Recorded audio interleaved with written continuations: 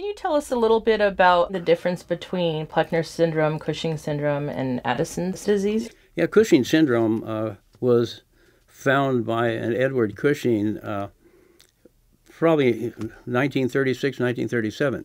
He was an MD pathologist. And what he found was that 5 or 6 of the people he dealt with had tumors of the pituitary. And the significance of that is the pituitary tumors produce their hormone called ACTH, which stimulates the middle layer adrenal to produce cortisol. And so when there's an excess production of cortisol, all kinds of unhappy problems happen. This is Cushing syndrome. Unfortunately, a bunch of other cortisol-involved deregulation is included with Cushing syndrome. But what Cushing syndrome is it's actually active cortisol, period. Now, Addison syndrome comes from the first layer of adrenal cortex, and it's a hormone produced called aldosterone, and it regulates your sodium-potassium pump. And it's a totally different syndrome from what I have found. What my syndrome is, basically, it identifies even high-level cortisol, but it proves whether it's active or inactive. So Plechner syndrome deals with an inactive, defective, normal, elevated cortisol that is leading to elevated estrogen, which in turn will deregulate the immune system, and the immune cells then lose recognition of self-tissue, and this is where autoimmunity and cancer comes from. And this is the importance of this. It also, the estrogen binds the receptor sites for thyroid. So your thyroid hormones can be perfectly normal, but if you don't measure total estrogen, what you find is that you can't use the hormone. The fact that it's there, and they do empirical studies on free hormone, free thyroid, T3 active triiodothyronine or thyroxine T4, the fact that it's there is no indication your body can use it.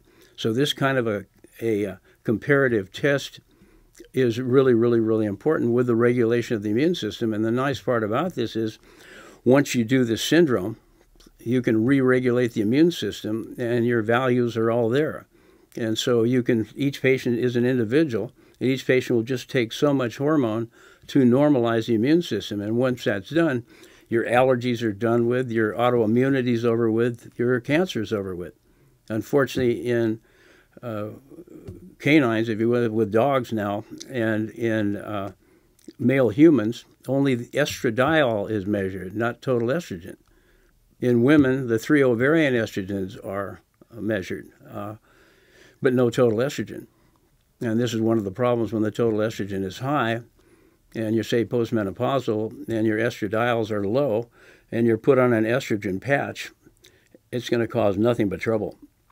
So anyway, the importance of this is what it's really coming down to is you got to measure total estrogen, even if you don't do Plechner syndrome. And if it is there, then something needs to be done. Can you tell us the importance of Plechner syndrome for you and your pet concerning today's medicine?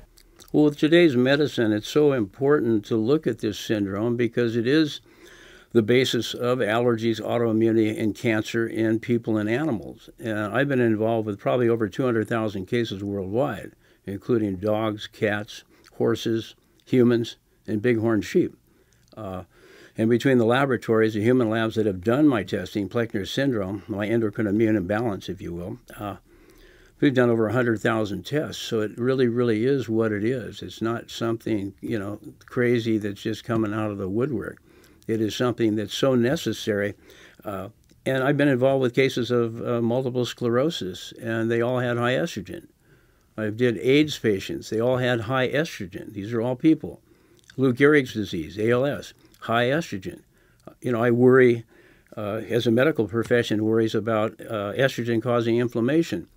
Well, if you're not measuring total estrogen, you're really missing something. I mean, when you look at some of the mental disorders and some of the problems, when you look at Alzheimer's, why not measure total estrogen? I think all I'm saying to the public, the world, if you will, is let's measure total estrogen. There's only one veterinary lab at this point that can do total estrogens, but all your human labs are able to do it. It's just that it needs to be asked for because it's not understood. They know the damage estrogen can do, and yet they're not measuring total estrogen. And this is kind of the thing that I'm trying to push so hard with Plechner syndrome. Not even with my name involved in it, I could care less. But if you, your dog, your cat, your horse, anybody has an allergy, autoimmune disease, or cancer, why not test estrogen? You don't have to act upon it. You know, it's not like cutting off a hand. It's just a simple blood test. And why do you think there's hesitation with doctors and veterinarians to test for total estrogen? Well, I think they don't realize, for some reason, there's no realization that a tremendous amount of estrogen comes out of the inner layer adrenal cortex, what they call the zona reticularis. It's interesting because the medical profession realizes that for females, androgen comes out of a male hormone out of the inner layer adrenal cortex. Well, so does total estrogen. But see, nobody's measuring it. And the other end of the stick, too, is when you're doing something like this, there are certain times that total estrogen should be measured. In your animals that have their ovaries removed, and male dogs with no ovaries, and men, your estrogen can be done at any time. If it's a post-menopausal woman, that estrogen can be done at any time. If you're still menstruating, then to do the total estrogen, to realize the difference between ovarian and adrenal estrogen, along about the 7th day of the ovarian cycle, when normally the ovaries are least active for producing estrogen, you do the test at that time, and then again you do it 21st, 23rd day when the ovaries are the most active. And what is the difference? The difference is adrenal estrogen.